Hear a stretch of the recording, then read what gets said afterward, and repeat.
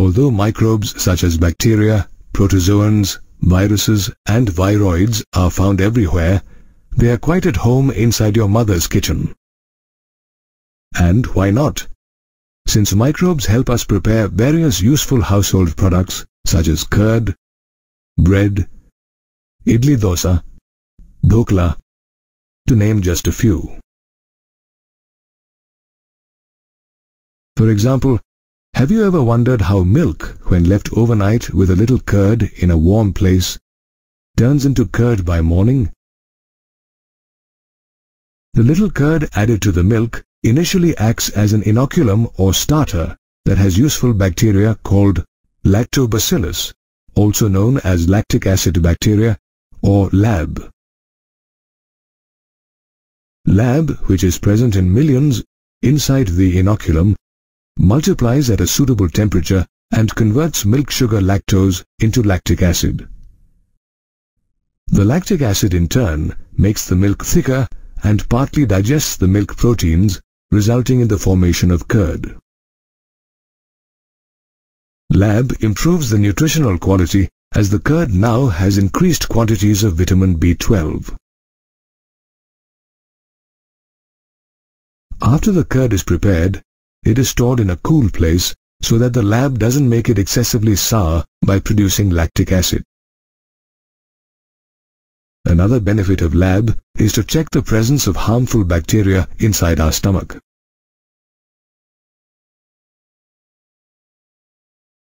In addition, some bacteria help in curing of tea, cheese and tobacco. Curing is the process that determines the flavor of tea, cheese and tobacco based on the degree of fermentation and putrefaction they have undergone by bacteria. Different varieties of cheese are distinguished by their characteristic texture, flavor and taste, all of which depend on the choice of microbe used. For example, Swiss cheese has large holes because bacteria Propionibacterium sharmani produce a large amount of carbon dioxide. Roquefort cheese, on the other hand, acquires its characteristic flavor due to a specific fungus called Penicillium roqueforti that is used to ripen it.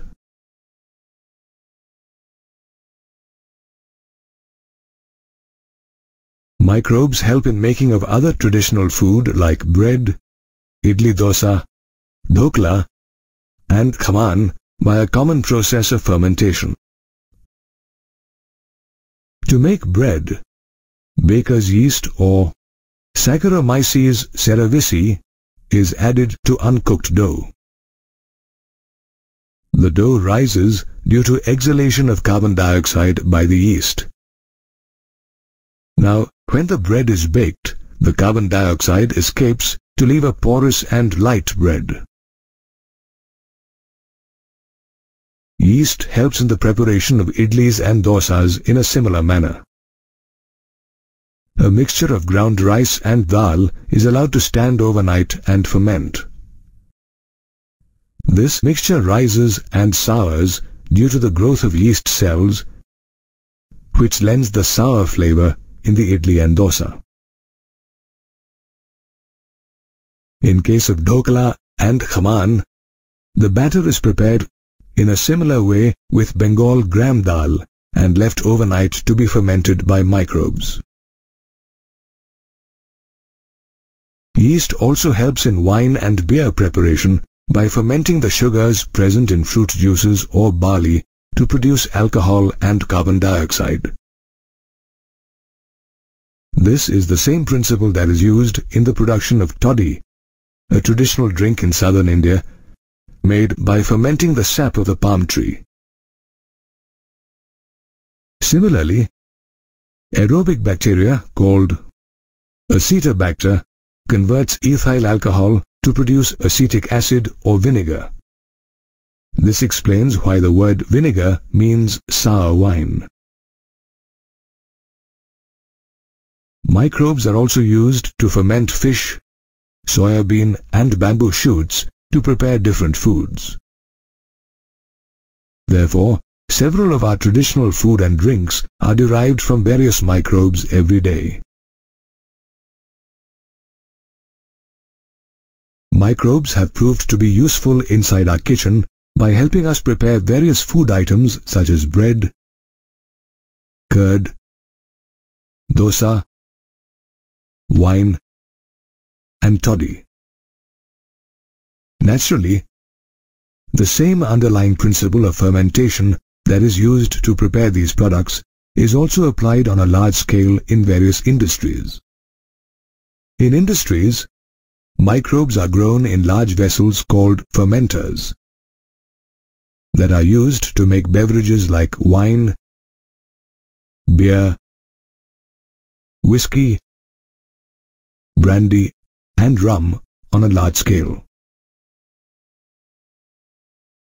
One such microbe is Saccharomyces cerevisiae, that is known as baker's yeast due to its use in bread making.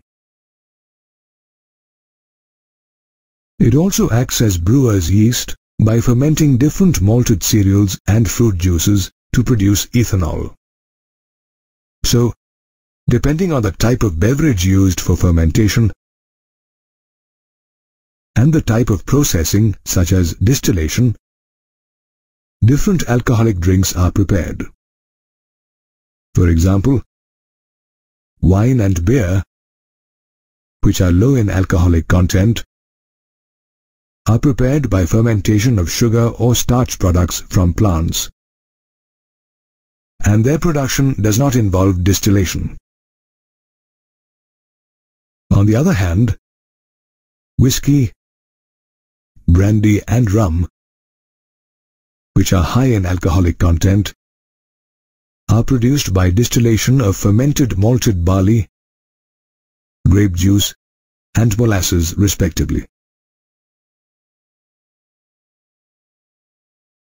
Other than alcoholic beverages, microbes help in the industrial production of antibiotics, chemicals, enzymes, and other bioactive molecules. Antibiotics are chemicals produced by some microbes that can kill or check other harmful disease-causing microbes. In Greek, the word antibiotic means against life, that is, against the life of harmful disease-causing microbes. Penicillin is the first antibiotic that was discovered by Alexander Fleming in 1928 by serendipity. While working on bacteria Staphylococci, Alexander Fleming discovered that this bacterium did not grow around a particular mold called Penicillium notatum on unwashed culture plate. He realized that bacteria did not grow around the mold Penicillium notatum as it released a chemical. He called this chemical penicillin after the mold. Though Alexander Fleming discovered penicillin, it was Ernest Chain and Howard Florey who applied the curative effect of penicillin against various infectious diseases. During World War II, penicillin was effectively used to treat several soldiers. For this contribution, both Chain and Florey were awarded the 1945 Nobel Prize in Physiology and Medicine along with Sir Alexander Fleming. After penicillin, other new antibiotics such as streptomycin that was used to treat tuberculosis were discovered. Streptomycin, along with other antibiotics like actinomycin, streptothricin, and neomycin, were all produced by different species of bacterial genera Streptomyces. Since then, more antibiotics have been discovered that have greatly helped save lives around the world by curing various infectious diseases such as diphtheria, leprosy, plague, and whooping cough. Besides alcohol and antibiotics, microbes also produce chemicals such as organic acids. A fungus, Aspergillus niger, helps produce citric acid, which is very useful for the soft drinks industry. Similarly, microbes such as Acetobacter, Clostridium botulism, and Lactobacillus or Lab produce acetic acid, butyric acid, and lactic acid respectively. Like acid, the production of enzymes by microbes has proved to be very useful for industries. For example, enzymes such as lipases are used in detergents for their ability to remove oily stains. Industrial lipase is produced from fungi such as Candida rugosa and Aspergillus niger. Likewise,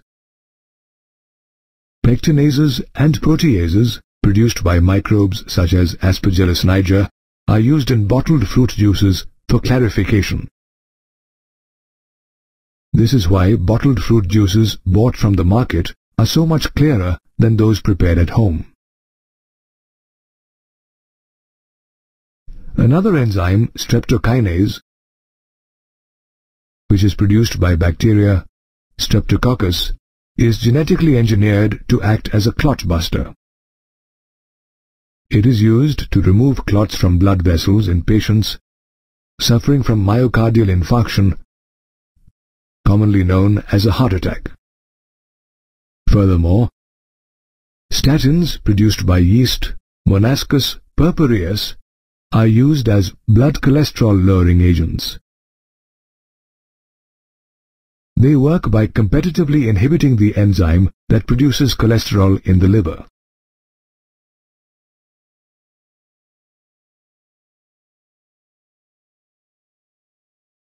Cyclosporin A is another useful microbial offering by fungus Trichoderma polysporum. It is administered as an immunosuppressant to organ transplant patients so that their immune system doesn't reject the transplant.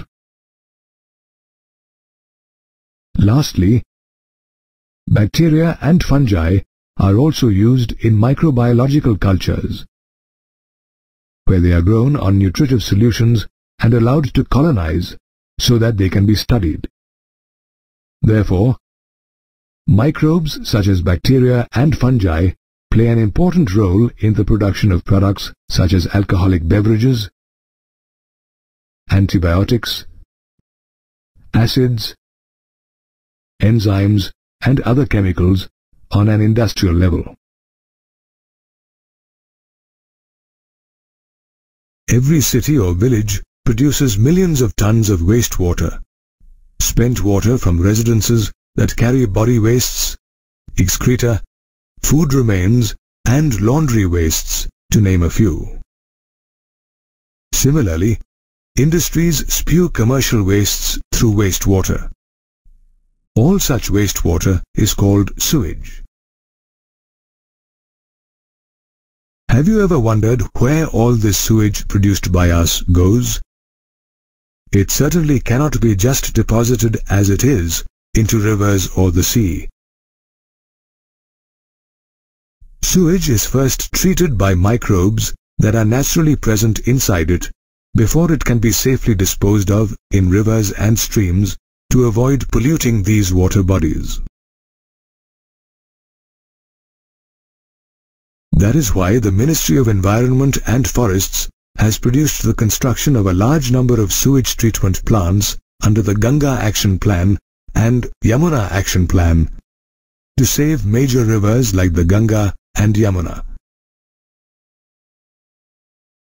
In India, microbes are already treating gallons of wastewater inside several sewage plants around the country every day. Let's take a look at how microbes help in sewage treatment. Microbial treatment of sewage usually takes place in two stages: primary and secondary treatment. In the primary stage, the objective is to remove coarse solids and other large and small particles found in sewage.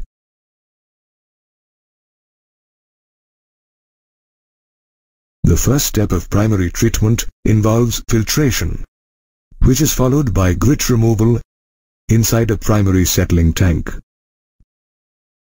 All the floating debris is removed by sequential filtration, whereas the grit, such as coarse soil or pebbles, is removed via sedimentation.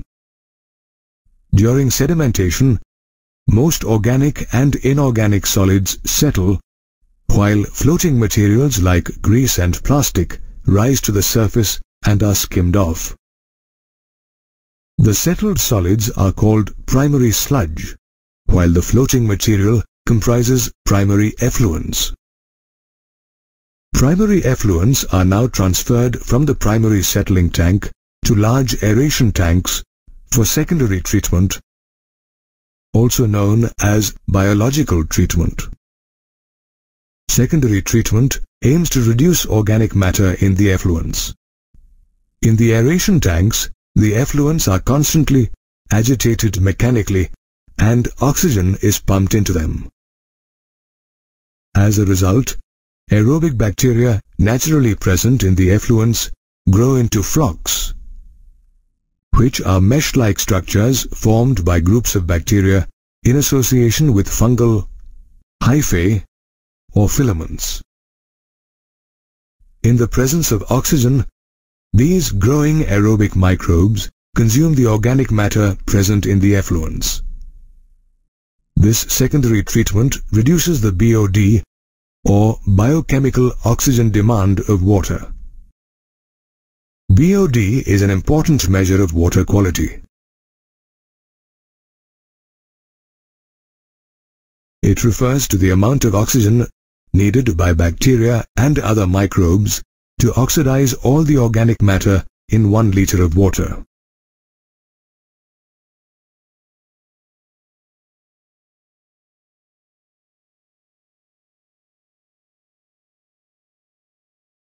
The BOD of drinking water should be less than 0.5. However, the BOD of raw sewage can be as high as 600 milligrams per liter. That is, the greater the BOD of wastewater, the more polluted it is. Also, it is an indicator of the amount of organic matter present in water. Secondary treatment is continued till BOD decreases considerably. Once this is accomplished, the effluents are transferred to another aeration tank where the flocks of bacteria are gradually allowed to sediment. This sedimented part of sewage is known as activated sludge, which is pumped into large tanks called anaerobic sludge digesters. Here, anaerobic bacteria digest the bacteria and fungi present in the activated sludge and produce a mixture of gases such as methane, hydrogen sulfide, and carbon dioxide. This mixture of gases is also called biogas and is used as fuel since it is inflammable.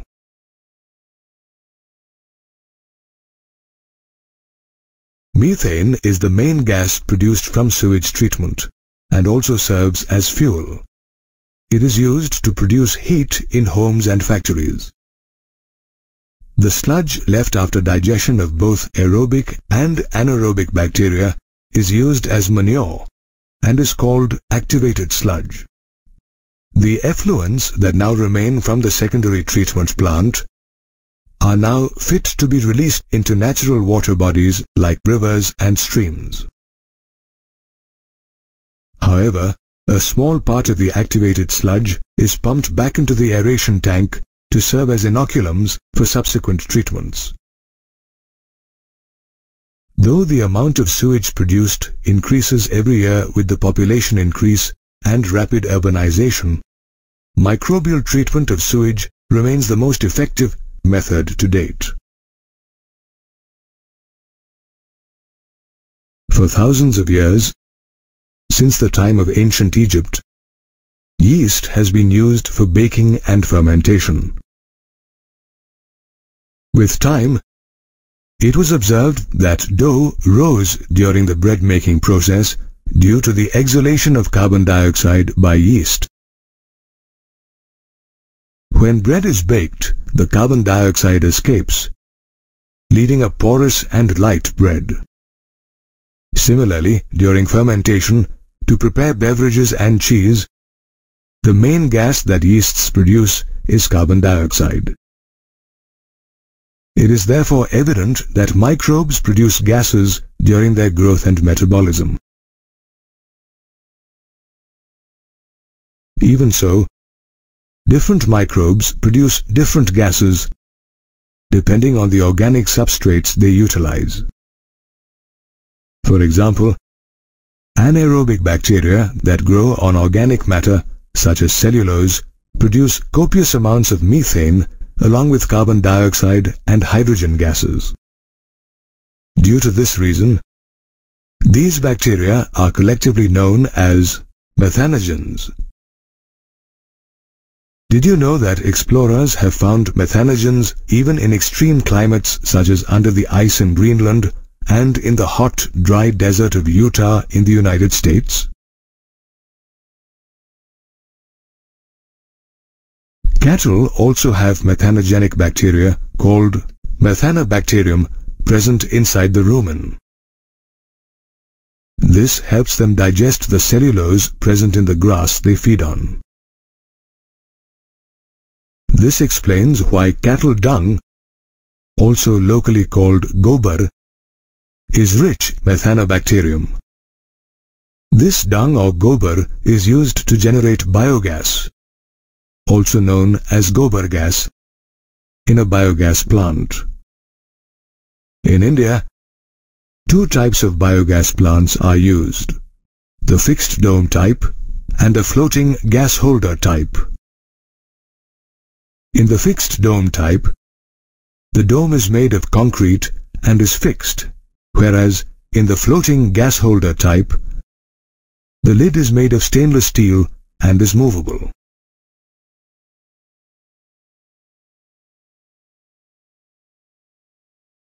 The floating gas holder type of biogas plant is covered with a floating lid so that it can freely rise when microbial activity by methanogens produces gas inside the biogas plant.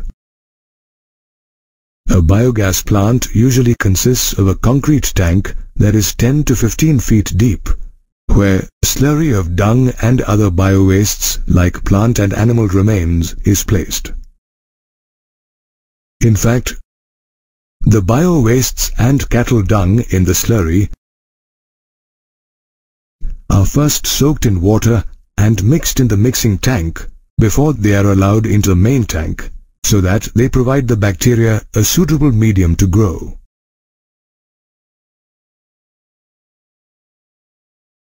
Methanobacterium and other anaerobic bacteria present in the slurry decompose it to release a mixture of methane, carbon dioxide, and hydrogen. This mixture of gases is also known as biogas. Moreover, the lid also collects the gas generated, which is allowed to flow through the outlet pipe, while the overflow tank collects the excess gas released. The biogas generated reaches nearby houses via an outlet pipe.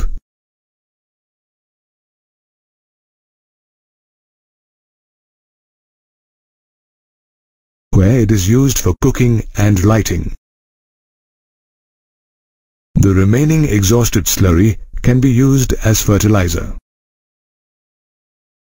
Did you know that the technology of biogas production was developed in India by the Indian Agricultural Research Institute, or IARI, and the Khadi and Village Industries Commission, or KVIC?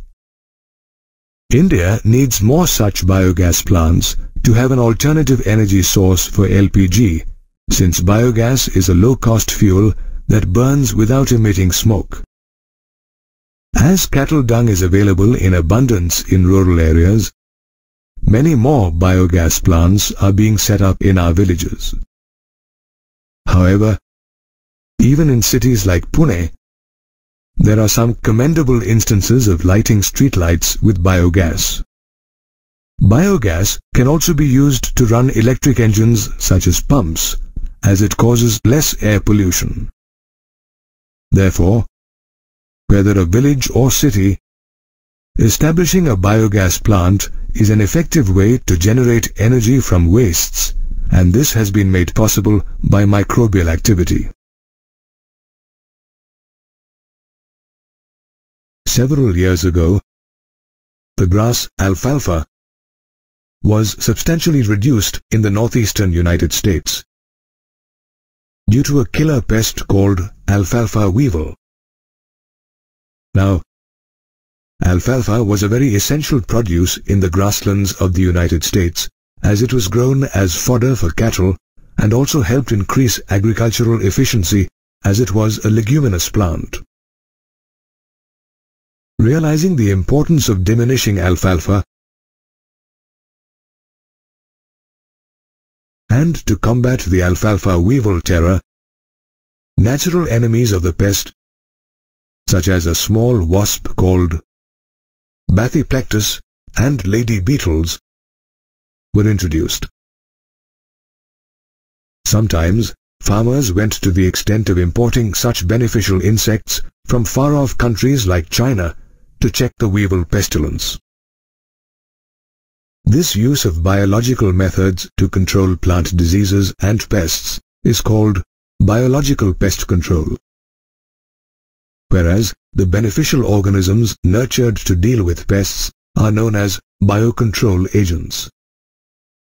This biocontrol method, which relies on natural predation, is in stark contrast to the modern-day practice of dealing with insects and pests with toxic chemicals such as pesticides and insecticides. Not only are these chemicals harmful to human beings, animals, and the environment, since they pollute soil and groundwater with their toxicity, but they are also expensive for farmers, especially in developing countries like India.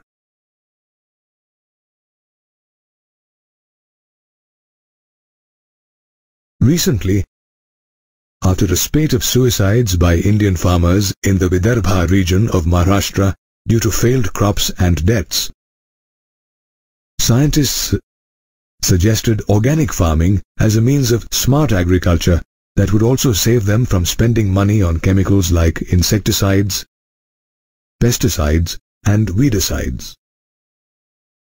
The principle of organic farming lies in biodiversity.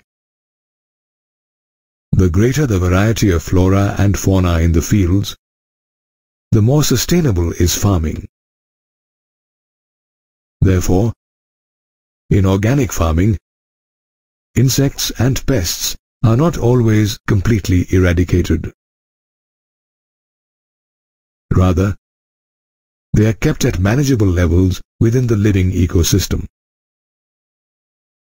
At times, eradication of pests is actually undesirable because several beneficial predatory and parasitic insects depend on them as food or hosts for their survival.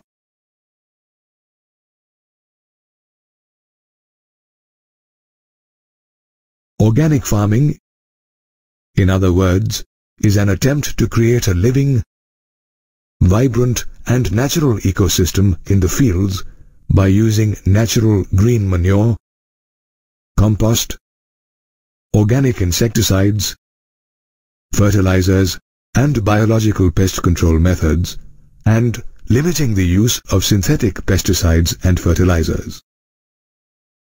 Organic farming, therefore, requires an understanding of various interactions that take place between different flora and fauna that live in the fields.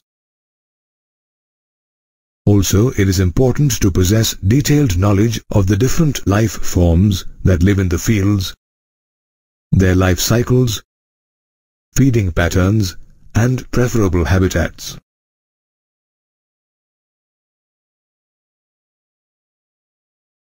Such knowledge of life around the field helps implement biocontrol of pests. For instance, insects such as the lady beetle, also known as the ladybird, can be used to eliminate aphids,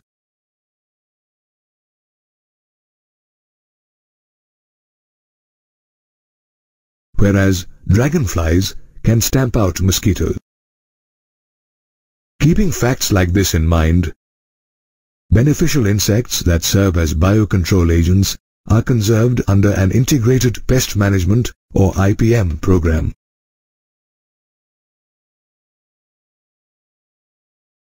IPM is an integrated approach to crop management to solve ecological problems relating to agriculture. It provides an efficient solution to organic farming since it involves biological controls. For example, you may have heard of Bt cotton and Bt brinjal in the news.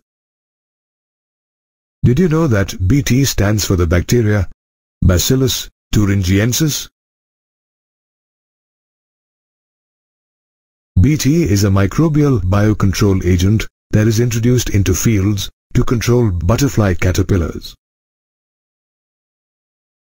Bt is available as dried spores, which are mixed with water and sprayed on plants such as brassicas that are under attack from insect larvae.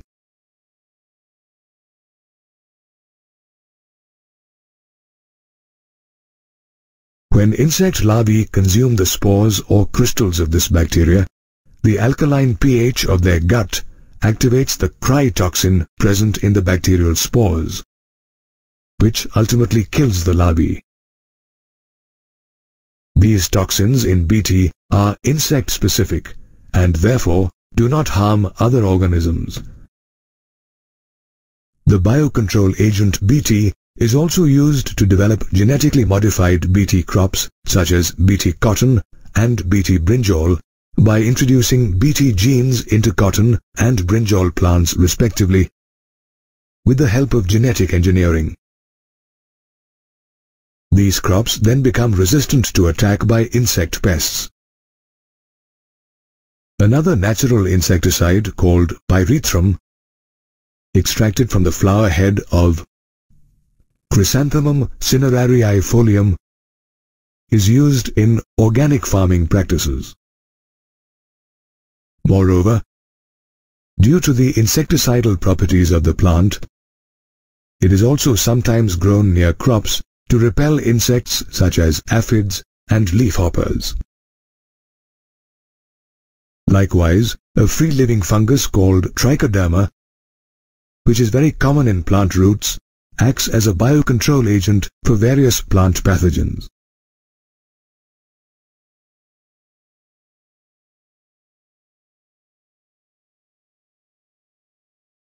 In addition, baculoviruses of genus Nucleopolyhedrovirus are used as biocontrol agents for insects and other arthropods. These viruses have an additional advantage as they are species-specific. They do not harm other plants, mammals, or other non-target insects.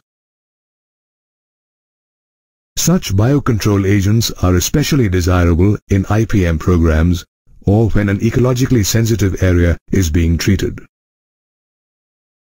In this manner, biocontrol agents play a dual role by helping in organic farming and maintaining a balance in the ecosystem.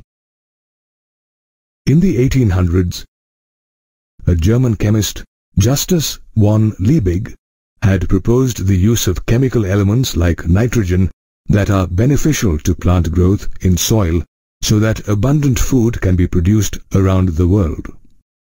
Thus, chemical fertilizers were born.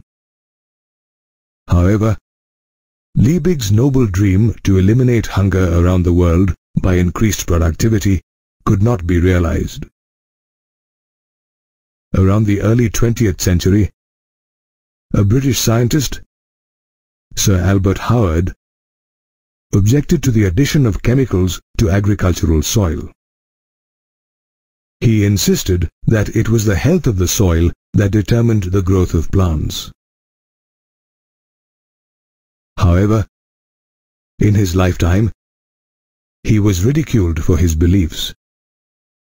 But later, farmers and scientists around the world realized that chemical fertilizers were the chief pollutants of both the environment and soil.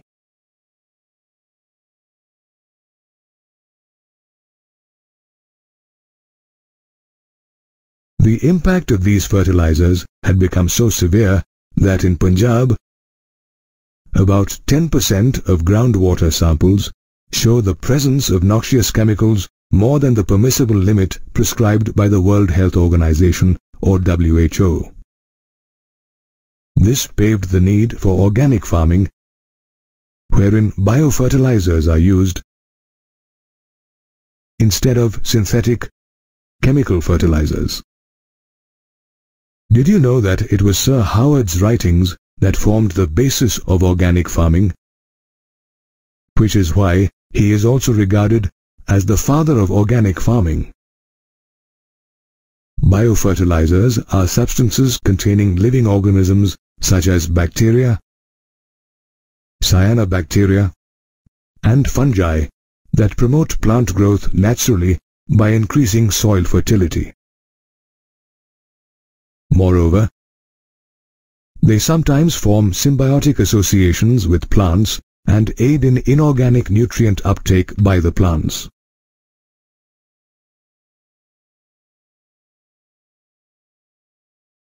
Rhizobium, Azospirillum, and Azotobacter are the most commonly used nitrogen-fixing bacteria in biofertilizers. Rhizobium bacteria exist symbiotically in the root nodules of leguminous plants, where it converts atmospheric nitrogen into usable organic forms for plant use in return for food prepared by plants via photosynthesis.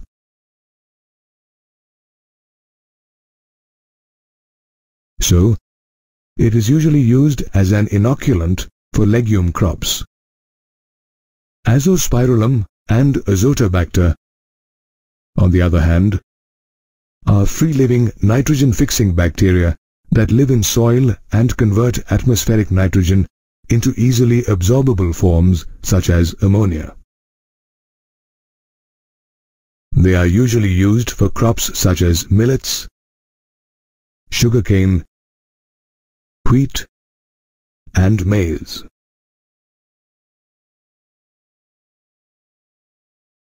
Cyanobacteria such as Anabina, Nostoc, and Oscillatoria are also used as biofertilizers since they are capable of fixing atmospheric nitrogen in special cells called heterocysts.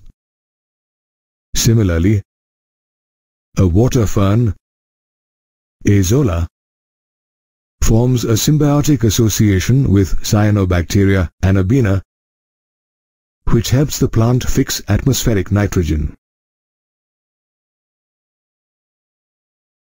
Hence, Azolla is extensively used as a biofertilizer in paddy fields.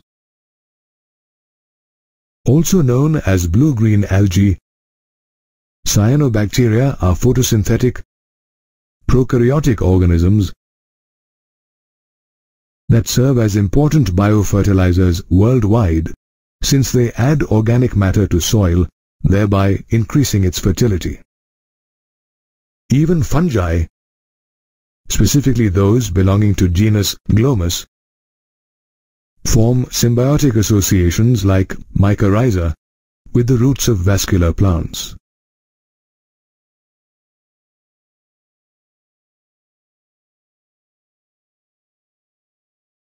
Fungi help the plant absorb phosphorus from the soil. In addition, these plants also show resistance to root-borne pathogens, metallic contamination, salinity, and drought. In return, fungi receive carbohydrates such as glucose from the plants. Moreover, as biofertilizers contain living organisms, they safely convert the complex unavailable nutrients, including remnant chemical fertilizers, if any, into simple, absorbable forms, thereby making our environment eco-friendly. As a result, more and more farmers in our country are beginning to rely on these biofertilizers instead of chemical fertilizers because of their obvious utility and cost-effectiveness.